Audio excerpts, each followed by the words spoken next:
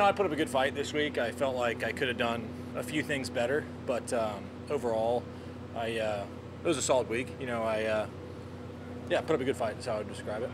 I just know how difficult it is to close on this golf course. I mean, there's a lot of water, and it's kind of like sawgrass where it can be tough to kind of you can't really totally just play it safe the whole time, if that makes sense. And so it can be a difficult course to close on. And I tried to move my way up the leaderboard, but I just wasn't able to do it. Really on the back nine, I wasn't able to give myself enough opportunities, I feel like.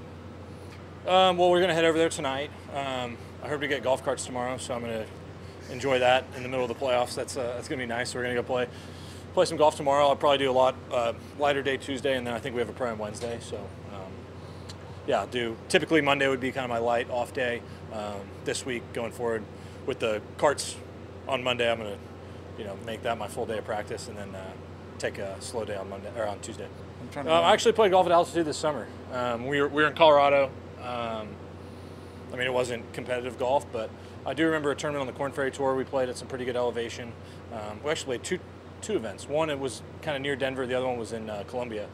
So played at elevation before, and it has its own challenges, but I have kind of a system that I like to go to, and it's worked decent in the past, so hopefully it continues to work next week.